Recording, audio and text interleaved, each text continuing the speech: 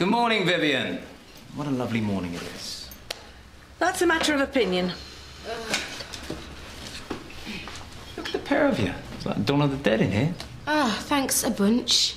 Hen party. Oh. We started off with champagne in the limo, drinks in the bar, cocktails in the club, and somewhere in between I have this vague memory of tequila slammers. Don't tell me you went too. You don't strike me as a veil and L-plates kind of lady. If that's an attempt at humour, I wouldn't waste your breath. Some of the staff were invited to Julia's last night for a dinner party. Sounds interesting. You could say that. Anyway, the kettle's on. You can tell me all about your therapy. Quite a night, eh? You didn't have any toast. I made marmalade. I'll have some later now. Food's important, love. We need to keep that brain ticking over so you can pass as many GCSEs as you can. Think how proud your granddad would have been. I'll do my best. I know you will. Now, have you taken your vitamins? Matthew, vitamins! You know how many germs there are flying around this time of year? Doing it now.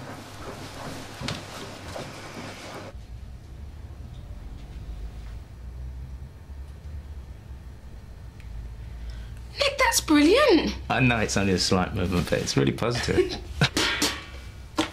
We went to carry these last night. Don't stop it, Tickles. Nick's got some movement back in one of his toes. Isn't that great? Oh, that's great news. What's up? Has someone died? No, nothing. I just got a bit of news to tell you myself. Me and Eva are expecting a baby. Jimmy, that's amazing. Look, I didn't get the chance to congratulate you properly last night. Sure. Well done, mate. You'll be a brilliant dad. Well, I better get on. Yeah, mate.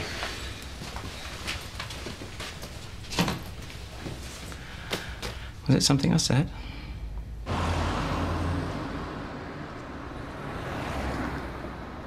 Hiya. That's better. Why aren't you wearing your uniform? Don't you like it? Yeah, but... Then come in and show me. Still not fessed up to your nana? I will when I'm ready. So what's with the clothes? Well, I've got that doctor's appointment. I can't bunk off school, Deb. You're too square for your own good. You'd come if you loved me. I do love you, babe. All right, then. Brilliant. And we've got time to hit the shops first. How come? Well, the appointment isn't until lunchtime. Come on, might even find some decent gear for you. Something your nana didn't pick. Anyway, I'm really pleased about the baby. You two must be over the moon. Yeah, we are.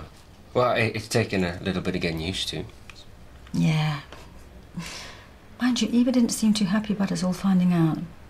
Well, we hadn't exactly planned on telling anyone yet. Oh, I see. Well, maybe I can make it up to her somehow, you know, prove to her that we're not all as bad as we may have seemed last night. You could always arrange another staff get-together. Oh, no. No. Never, ever again. I mean it. So, how are you today, Deborah? It's Debbie. I'm fine, thanks. Lucky you. I've got the hangover from hell. Not that I'm advocating binge drinking to people of your age. Or any age, of course. And who's this? Matt, my boyfriend. I want to go on the pill. I see. We really love each other. Well, I'm very impressed that you've come as a couple. It shows a lot of maturity.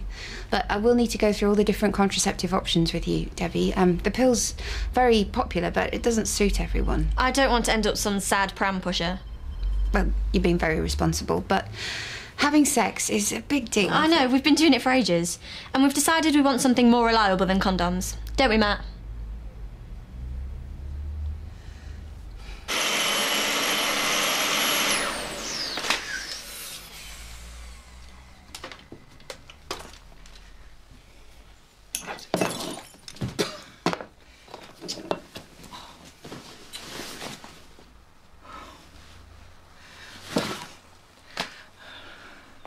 I'm sure you both know how important safe sex is. Once you start taking the pill, provided that you follow the instructions, You will be covered against pregnancy, but not against sexually transmitted infections, so you'll need to carry on using condoms, okay? Yeah, of course. And you need to start taking this on the first day of your next period, and I'd like you to make an appointment for 3 months' time just so I can check everything's okay. Thanks, Dr. Bell. Any worries or questions? No, don't think so. Matt? No, thank you. Great. Well, I'll see you in 3 months' time, Debbie. Hi, it's Matt. I'll call you back if you leave me a message.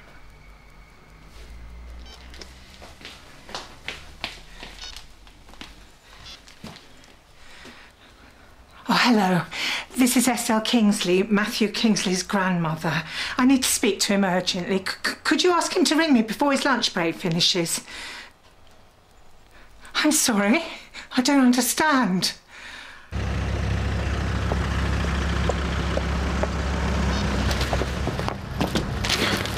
I'd better go. What's the point? We've missed most of the day anyway. Oh, I thought we could go back to mine. I'll make things on toast and we can do a bit of coursework. You are bad news. This is Stuart's given up smoking, but I still want to get her cholesterol down. I'm keeping you up. Sorry. That's the last time I go out on a hen party and I've got work the next day. I just can't bounce back the way I used to. Coffee and fresh air, that's what you need. Yeah. Or I should be out and about like George, not stuck in here all day. Come to think of it, George only just come back from being off sick. And she wasn't herself last week. Come in! Michelle, you're never gonna... That's... Well, I won't unless you tell me. Well, What's this, more gossip from last night? I'm starting to wish I'd been there. that would have been... I mean, then you... Just a baby! Heard about Jimmy's baby? It's gonna be a daddy, isn't it? Wonderful. Yeah, he told us this morning. Well, that's great. Carry on. Yeah. I'd like to review Mr. Marshall's diet and exercise programme. I'll come back later.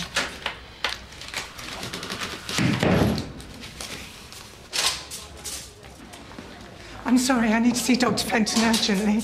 If you wouldn't mind waiting your turn, madam. I have a number of patients who were here before you. I don't care, I need to see Dr. Fenton now. And I don't care for your tone. I suggest you calm down and I'll deal with you in a moment. But this is an emergency. Oh, Dr. Fenton, thank goodness. Estelle, what is it? Something terrible's happened. Come through and let's sort it out. So, what do you want to start with? History? I was thinking more like biology. Deb. Matt, you didn't really think I wanted to work, did you? You did. Oh, bless you. You're like the sweetest boy that ever lived. Come here, Divi, and let me show you how much I love you. How can Matthew be thinking about having sex? He's just a child. Young people grow up very quickly these days. You must have realised it would become an issue sooner or later. He's only 14. He didn't even tell me he had a girlfriend. Well, parents and guardians are often the last people to know. You must talk to him. I know. It's just I wasn't prepared for all this happening so soon. But that's not really the issue, is it?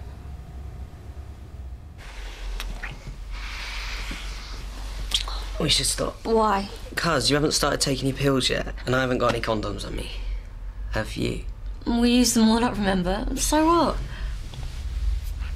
So, you don't want to end up some sad pram pusher? That's not going to happen the one time we don't use anything. We'll be fine. You don't know that. I know everything, mate. Oh, leave it! Shh, it's Nan. Hi, Nan. Hi, love. How are you? Fine. Is everything okay? Yes. Well, no, actually. I need to speak to you about something very important, Matthew. Matt, What's wrong, Nan? not over the phone. I need to see you right away. Can you come home, love? Yeah, okay. I'll be there as soon as I can. I think we've been sussed. How come? She called me Matt. She never calls me Matt. So, what's the goss? Is it you and Archie? No, although I did nearly break my ankle because I wore these heels just to prove a point, but then he got jealous of me talking to Daniel, even though Vivian's horrible friend was flirting with him, but then he held my hair out of the way after I threw up and we had sex in Julia's spare room. Oh, too much information. Anyway, that's not it, Michelle. You're not going to believe this. Go on, try me. Ronnie has left George and he's taken Bracken. What? But I don't understand why you couldn't tell me... You think it's got something to do with Nick? Nan? What's Dr. Fenton doing here? It's a family matter. Who's this? I'm his girlfriend. Well, I'm afraid you'll have to leave, young lady. Her name's Debbie. We have something we need to discuss, Matthew. You can have your friend round another time. Actually, I think Debbie should stay. But this may well concern her too. Is this to do with me seeing Dr. Bell this morning? I thought that was all confidential. She's got no right to tell you. Deb. Loads of girls go on the pill at my age. This is worse than I thought. Debbie, Matt, I think you should sit down. And I would like to assure you that Dr. Bell hasn't broken patient confidentiality. Oh. Then what is it, Nan? You're not ill, are you? No, love, I'm fine. I can't talk about this in front of her. I am here, you know. And what did you mean, this concerns me too? I'm sorry, love. I'm so sorry. Nan, you're scaring me. What is it? I know this is very personal, but have you two had sex? Yeah, what's it got to do with you? I need to establish if you've had sex without a condom or any accidents, a condom splitting, for example. Are you getting some kind of pervy kick from all this? I'm very sorry, but I have to ask this. Deb, it's okay. There haven't been any accidents. Good, okay. You can leave now, Debbie. Just like that. A few questions about my sex life, then out the door.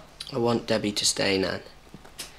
And I want someone to tell me what's wrong. Esther? Would you like me to tell him? Nan, please, what's wrong? Is there something wrong with me? Matt, there's no easy way to say this. I can't be ill. I hardly ever go to the doctors. What, am I supposed to have cancer or something? No, it isn't cancer. Then what? Nan! There is no easy way to say this. But Matt, I'm afraid that you have the HIV virus. You are HIV positive. Tell me this is a sick joke. Tell me!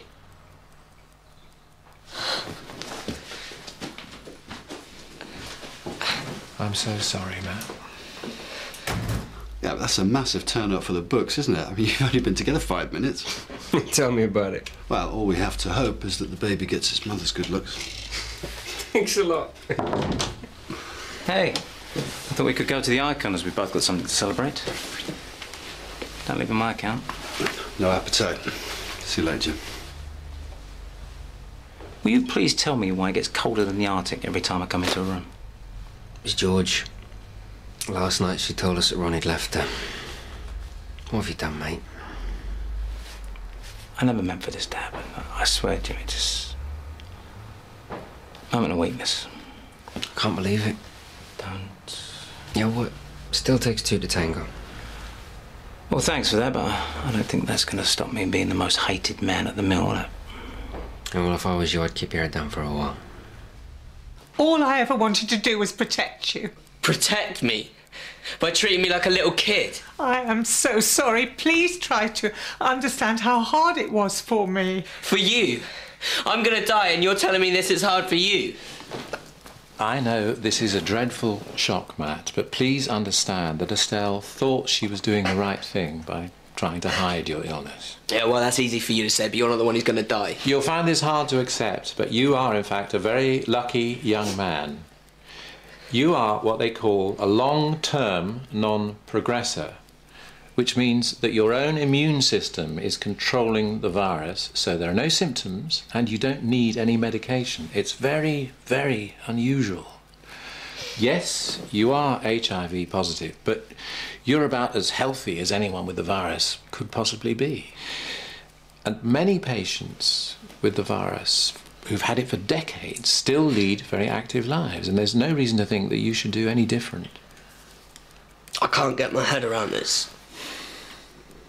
Why didn't you tell me?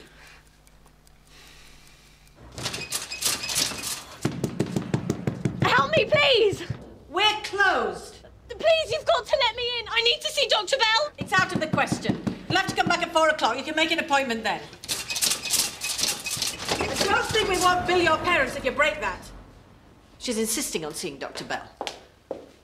She'll see you during afternoon surgery, OK? I'm so sorry, Dr. Bell.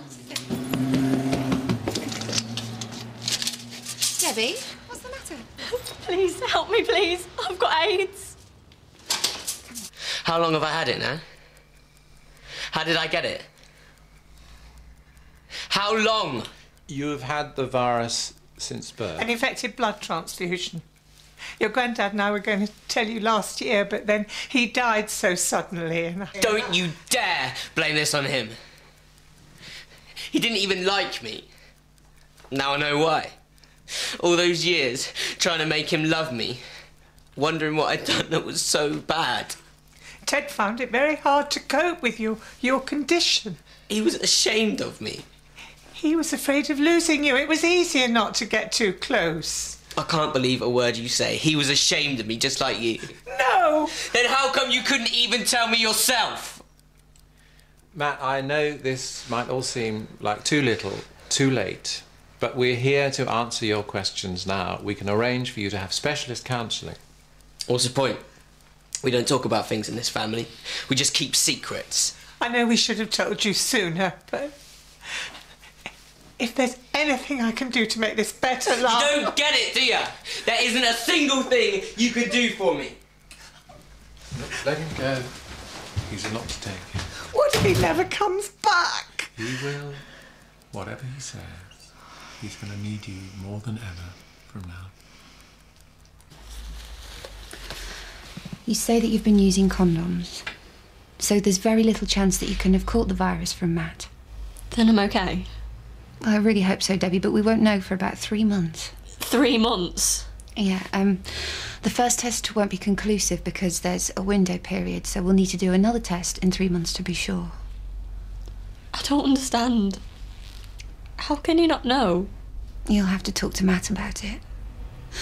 Look, do you know what I thought when I first saw you?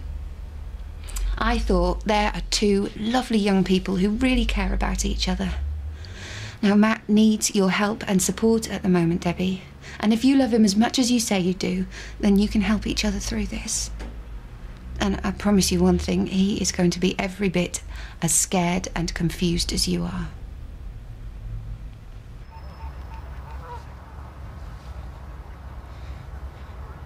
This is Debbie. Leave me a message unless you're a loser.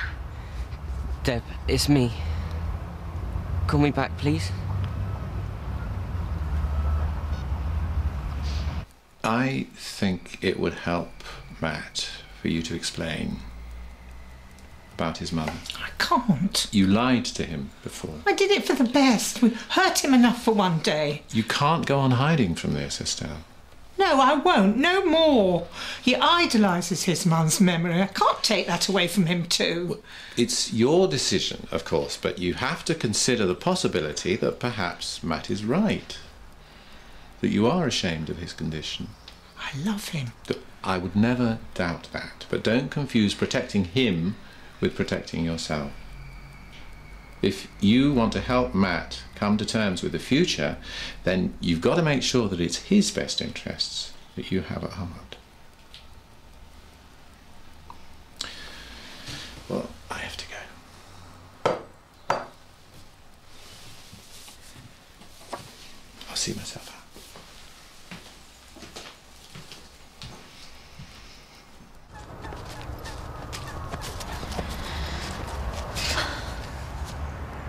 You okay? Dunno. Depends if I've got AIDS or not. It's not AIDS, it's HIV. It still adds up to the same thing. I've had a test. It'll show one way or the other. I'm scared, Deb. Yep. So am I.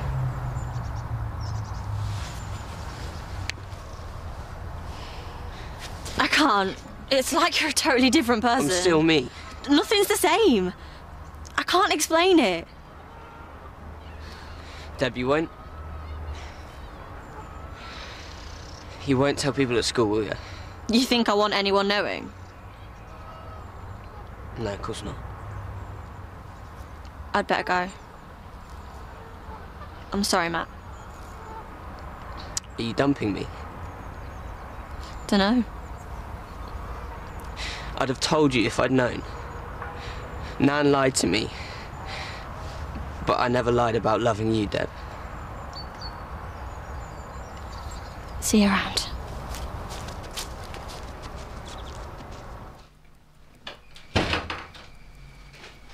Have you seen Debbie? She don't want to know me.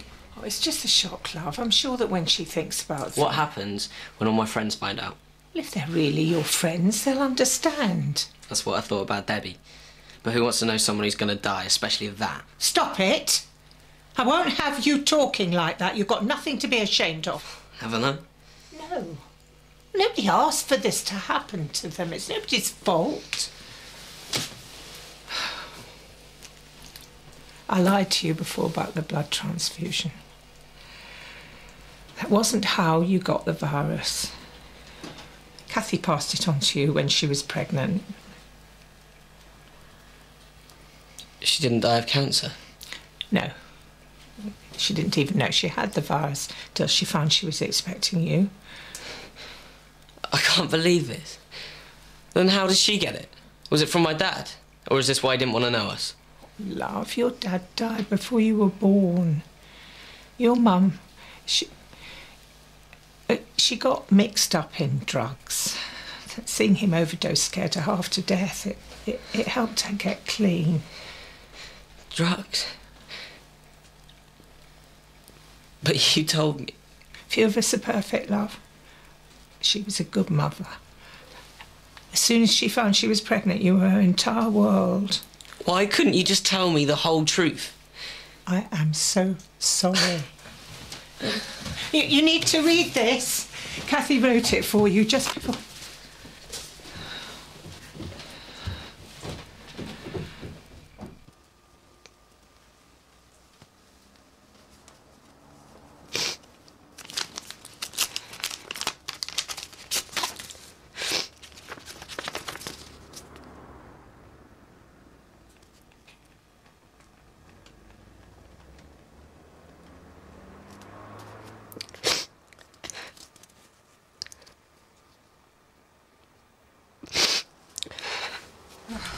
I can't wait to get home. I've had a horrible day. And how are you feeling now, Vivian? Still as rough as me? I feel perfectly fine, thank you. And I doubt if anyone had as much to drink as you two. I wonder how Georgie's getting on. It's not going to be easy coming back to work next week. No, you can't blame her for keeping out of Nick's way today, though. Oh, I don't know, I can show his face. Hey, come on, guys. We don't even know for sure that he's involved.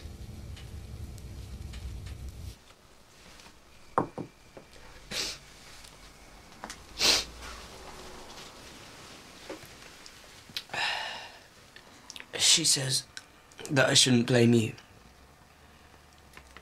I shouldn't take things out on you. That you were left to deal with her mistakes. Well, I made mistakes too. I was ashamed, but I won't be anymore. There are other letters, but she wanted you to read that one first. She said it wouldn't change anything, but it might help you to understand. I'm so scared now. So am I, love. So am I. But we'll get through this one way or another. And from now on, no more secrets. What happens when I get ill? I will get sick eventually, won't I? I don't know, love, but if it happens, we'll deal with it. I promise you I'll be here. I'll always be here.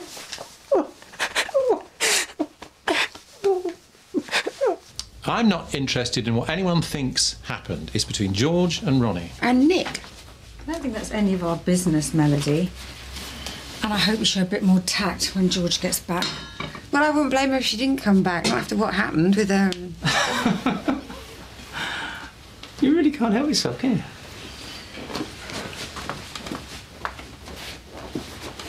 You want to know what happened? Want to know? Okay, I'll tell you. Nick, you don't have to justify yourself to us. No, I think I do. Yes, it happened. Yes, it was a mistake. When George and I are trying to move on from it, and I really hope she can repair her marriage. But endless gossiping isn't going to help, is it? Neither is seeing you every day. Thank you, Vivian. You're probably right. But hey, we still got to work with each other. So what I suggest is we all go home and see if we can move on before next week. I'll wait for my taxi outside.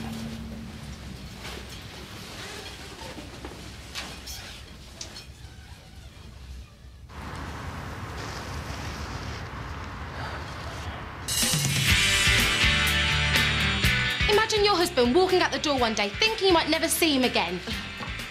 I tried talking to her, but she's increasingly delusional. Charles? Listen, Pet, I'm a police officer. I should be out there catching criminals, not stuck in here for hours on end. How can I show her the body of someone she claims isn't her husband? Jimmy and Eva go for the first scan of their baby. Don't miss Doctors, back Monday afternoon at 1:45 here on BBC1.